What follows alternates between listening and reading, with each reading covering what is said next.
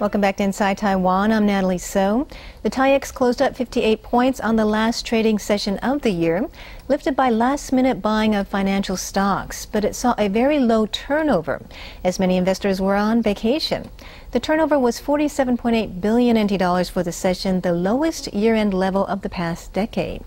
In 2015, the market lost a total of 2.4 trillion NT dollars, or about 250,000 NT dollars per investor. The last Taiwan Stock Exchange trading session of the year was marked by low turnover, as many foreign investors were on holiday. The market opened down 6 points, but then recovered, though not by much as buying interest was low. However, the TAIEX closed up 58 points at 8,338, lifted by last-minute buying of financial stocks. The turnover was 47.8 billion NT dollars for the session, the lowest year-end level of the past decade. For the TAIEX, 2015 was a year of wild swings. At the end of April, the market hit the 10,000-point mark. By August, however, it had fallen to 7,203 points, forcing the government to authorize its 4 major funds to buy shares to prop up the bourse. The market then rebounded to 8,000 points.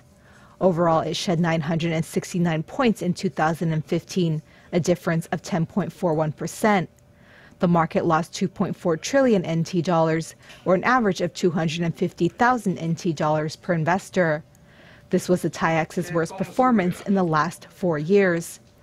To lift the bourse earlier this year, the Financial Supervisory Commission increased the daily stock fluctuation limit from 7% to 10%. It also relaxed security borrowing and lending rules. However, the market was affected by the decline in exports and the Chinese stock market crash.